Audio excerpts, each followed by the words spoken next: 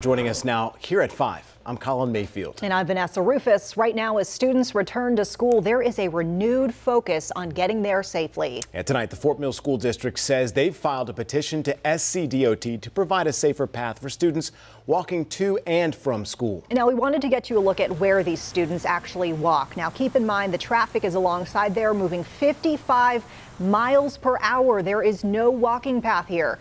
Now the district is asking the state to step in. WCNC Charlotte reporter Anna King joining us live now in Fort Mill. Anna, been following this story throughout the day. What can you tell us about this?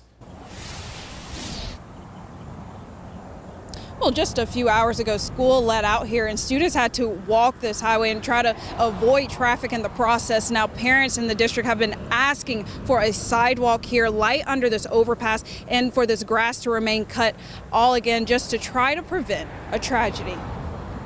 Students in Fort Mill playing a game of tag with cars. We'd love to see increased walking in that area, but unfortunately that is going to take a little bit of work. The Fort Mill School District has done what they can to provide safe walking paths for students, like sidewalks within the school zone. But once you're outside of that school zone, which stretches just 1.5 miles, any additional safety measures become the state's responsibility.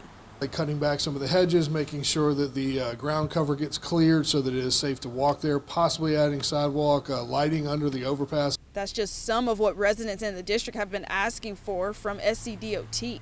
However, I received a statement from SCDOT who told me nothing has been planned for the area.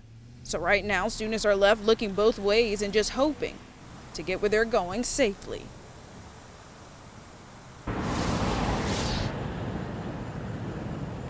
Yeah, the district also told me they're working to try to get the speed limit down from 55 to 25 as just another way to keep these students safe. For now, here live in Fort Mill, Anna King, WCNC Charlotte. All right, Anna, thank you.